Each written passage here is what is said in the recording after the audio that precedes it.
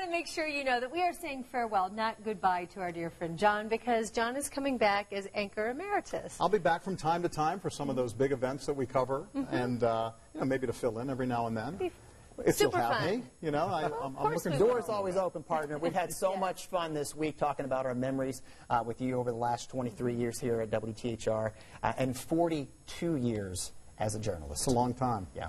Yeah, it was hard to give really a full picture of John. This whole, you can't do it in just one night. So that's why we've been trying to spread it out over these last couple of nights. Well, let's take a look at some of these old pictures here. For nearly 4 decades, John Stair has covered the biggest stories. The first escape route was gone. The explosion took out half the hallway and the stairs that led to the safety of the bottom floor.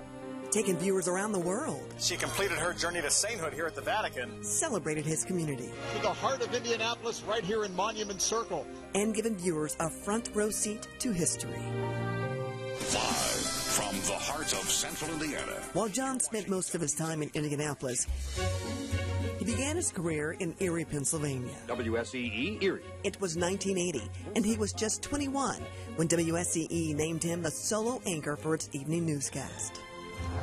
But soon, it was off to Indy for the first stint here at Wish TV. That's all from here. Now here's John Stair. Thanks, Mike. John also made stops in Grand Rapids and Salt Lake City before he headed back east to help launch a little business channel. Maybe you've heard of it, CNBC? Well, John was a founding anchor in 1989, and soon his business and consumer reporting experience earned him a spot at CBS This Morning. Good evening. I'm Ann Ryder. And I'm John Stair. 23 years ago, John returned to Indianapolis, joining Ann Ryder on the anchor desk. Torch is due to arrive here on Monument Circle. This is a big event. Market Square Arena is no more. That is what is left of it. Over the years, John has made a point to take viewers to places they would never see and introduce them to people they would never meet on their own. Each of those warheads was big enough to take out a city the size of Indianapolis. In Russia, he chronicled Senator Richard Lugar's efforts to disarm nuclear weapons. In the 1979 Soviet invasion, threw Afghanistan into chaos. John toured the Middle East with then Congressman Mike Pence. But it's not all serious with John. John and I have been partners on the WTHR newscast since 1999, and we have shared a lot of laughs. Ready, hit it. I was in the backseat. I'm Goose. Yeah. Goose in the backseat. And I've been part of some of the city's biggest events. The greatest race in the world, the Indianapolis 500. Yep. But the biggest sporting event, the Olympics. Welcome back to Centennial Olympic Park in Atlanta. John has covered 12 games. A couple of years ago, we tried our hands at a few sports. Let's just say we're not destined to be Olympic athletes.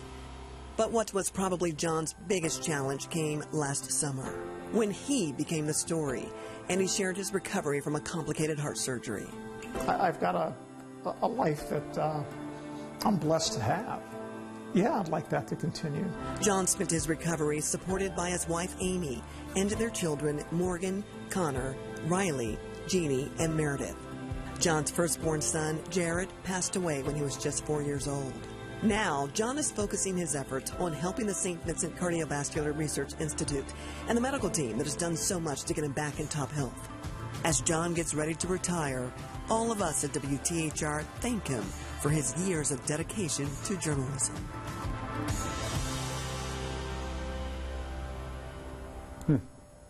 42 years and, what, a couple of minutes there. It's kind of it's kind of hard to imagine so much time has gone by.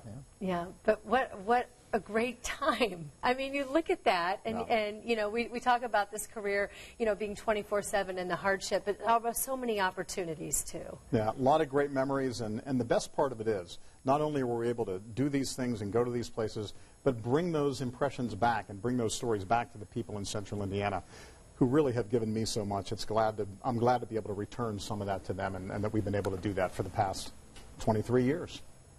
Well, been quite a ride, my friend, and an honor to spend just a little bit of time with you. Thank you. And I have a couple of final thoughts, and I'm going to share those with you coming up after we take this short break.